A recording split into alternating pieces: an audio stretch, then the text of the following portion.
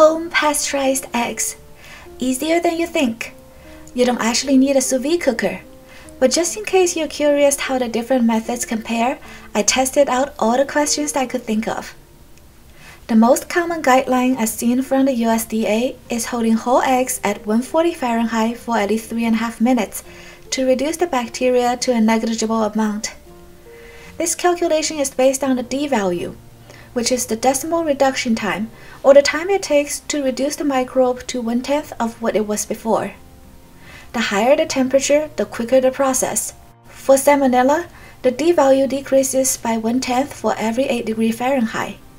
You can calculate accordingly the pasteurization time at a higher or lower temperature. Hot tap water tends to hover around 140 Fahrenheit, and is basically a free sous vide cooker for this purpose. All you need to do is run it until the temperature is brought to a consistent 140 Fahrenheit. Put the eggs in and keep the water going for 3.5 minutes. If your tap goes over 144 Fahrenheit on the hottest setting, keep some cold water running too, since that's the temperature at which egg whites start to congeal.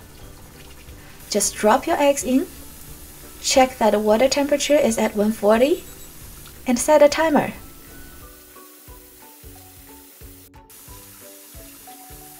Fetch out your heat-treated eggs after 3.5 minutes, and maybe label them since it's almost impossible to tell them apart from raw eggs.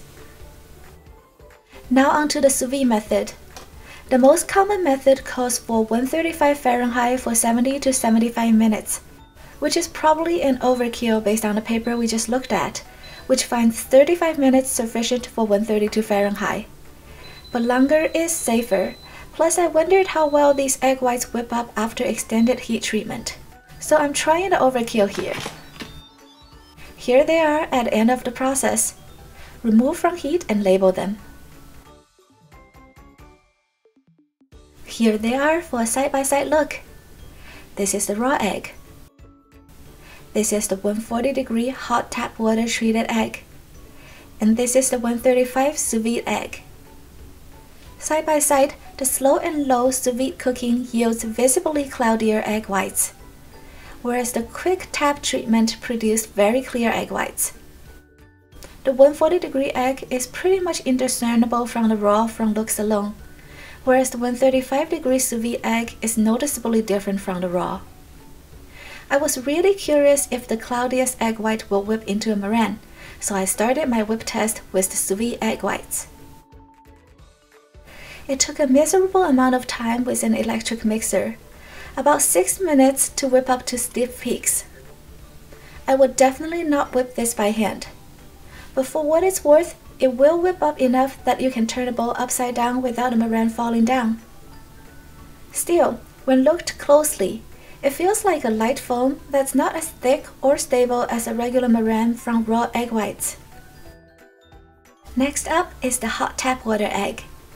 This whipped to a stiff peak in less than 2 minutes, and feels a lot more stable, with more volume. Of course, this passes the flip test easily, and when you scrape the bowl with a spatula, you can tell this won't deflate as easily. Side by side, the 140 egg white holds bigger bubbles and is a lot more stable than the sous vide one. Lastly, for control, this is the raw egg. Took about the same time as the hot tap one, just under 2 minutes. Really stiff, even bigger bubbles, more volume, and harder to deflate. Here are all 3 meringues side by side. The longer the heating time, the lesser the volume. Quick pasteurization does appear to disrupt the protein a little compared to the raw, but not by nearly as much. The sous vide method is by far the least stable, while the hot tap one is almost interchangeable with the raw. Here's the meringue by volume. No obvious difference between the yolks though. Both methods produced perfect egg yolk for Caesar dressing, homemade mayo, quick hollandaise, or any dip of your choice. Like and subscribe!